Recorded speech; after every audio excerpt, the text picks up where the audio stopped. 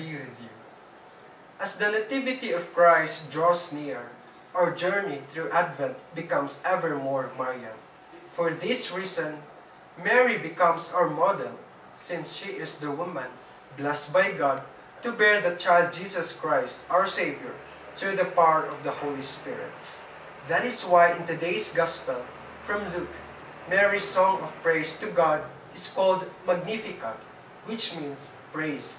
Mary's glory to the Lord spills out of her heart after her relative Elizabeth, the mother of John the Baptist, acknowledged her blessedness as the mother of the Messiah. With this, I would like to share with you 3 points. First is that God uses the weak. God chooses the poor and the lowly to bring about His plans.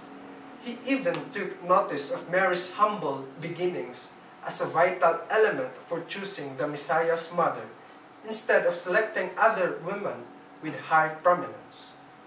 Mary was greatly blessed but remained humble.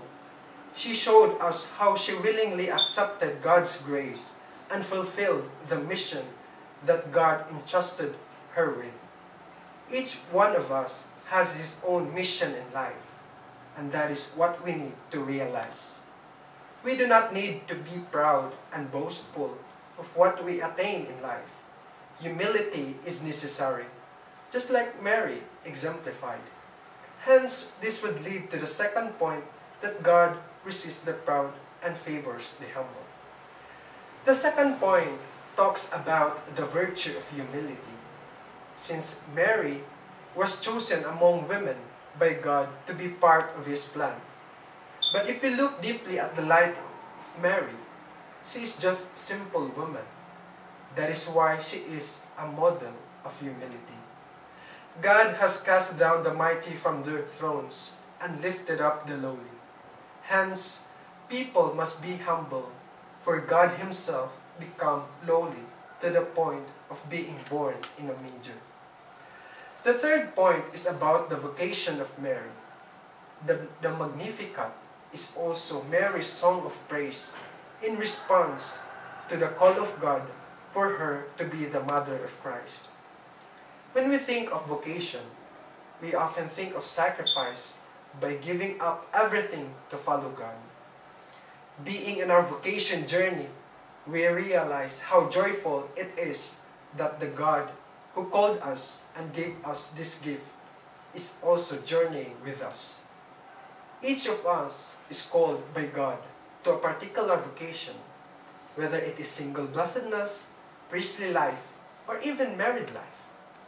They are good in the eyes of God, as each of them has its own mission in life that have a common goal of fulfilling God's will. Nowadays, this is a challenge for us who live in a digital world, a world that affects our way of discerning God's will for us. We do not even distinguish what is false and what is truth. And that is because our mind is distorted by irresponsible use of modern technology. If St. Augustine were alive today, he would have advised us that we must go back to ourselves in order to find the truth within us. And that truth is God Himself. Today's Gospel stresses that Mary's blessedness is inseparable from her being a lowly servant of God, and that she found favor with God in her lowliness. There is no other way to joyfully receive and share God's goodness than to first recognize our lowliness before God.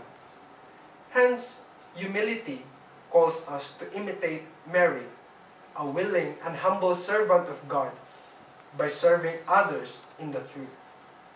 Mary's songs encourages us to step back to think about our values. Indeed, this season of Advent can offer a different means of humbling ourselves by service and sacrifice.